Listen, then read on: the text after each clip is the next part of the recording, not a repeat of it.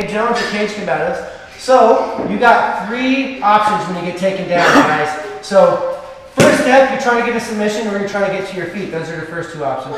Your third thing, you're getting beat up and just surviving, okay?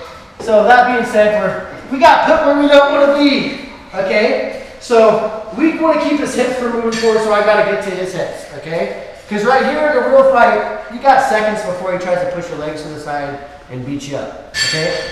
And see how the head's off, my head's got to go off on that. I can't be lazy right here. I got to be up, okay? So now right here, I got to protect.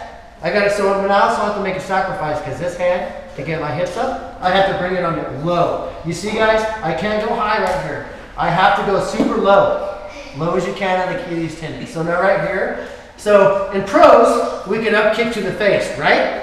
And then amateurs, we're kicking right here. So either way, we're gonna go off a sweep from here, okay? So we're gonna go for the kick, up kick, then we're gonna come low right behind the knee. Now we're going to be pushing on the knee that way with this leg, and then we're pulling this leg like a lawnmower, okay? Now I'm pushing his hip with my foot at the same time. All that has to be at the same time, everybody. All right? You all got that? Cool. My head's up the mat, and I don't want to be right here because I got punches raining down. I have to be prepared, man. Okay, so I'm here. Boom. As I'm coming over right here, you can either stand up, you can leg block, you can ground and pound, but your hips got to go up.